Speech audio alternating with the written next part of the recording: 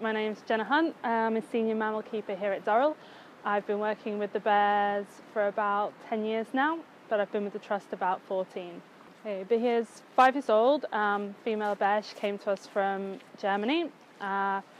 She's a lovely temperamented bear. She's really sweet, really personable with the keepers. She likes a lot of one-on-one attention. During this whole process, we've been able to train her to sit against the training station so that we can perform ultrasounds on her on a weekly basis to check for pregnancy and then monitor the pregnancy as it's gone through all its different stages. So Chewy's our male bear. They get on amazingly, both him and Bahia, from the day they met really. They'd seen each other kind of through the bars on a couple of occasions when they were going through their quarantine period. But obviously that first moment when you open the door is really nerve-wracking because you never know what's going to happen. But they kind of took one look at each other and just ran off playing, wrestling, and it was brilliant to watch. So that whole first year was really playful because they were still so young. And now they've kind of settled down a bit more. They're not quite as playful, but they still have a really good relationship and they get on together really well.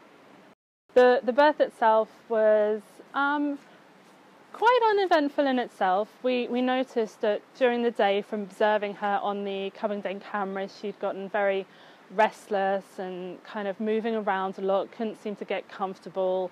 She was bringing in a lot of bedding, making her nest. So we kind of were monitoring her really closely.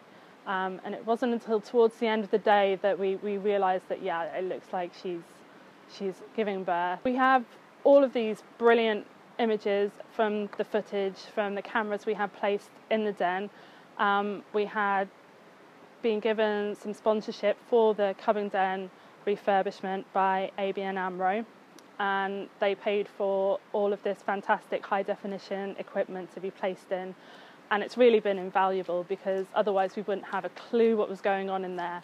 So now we can monitor her, check on the condition of the cub and see that it's doing well without having to disturb her at all. Because in this species, leaving them alone during the cubbing nesting period is crucial. Any disturbance can affect the mother-cub relationship. So the more hands-off we can be, the better the chances the cub will be raised happily by its mother. Okay, well, the cub is born and it's very, very helpless. Its eyes won't open till it's probably over a month old, and it won't really get mobile until about 3 months old. So by about that point, 3-4 months old, it will start coming out of the den with mum.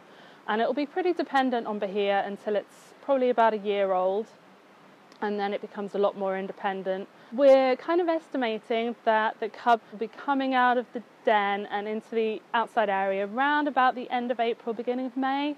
But obviously that depends on her and whether she'll let them. But we're looking forward to it.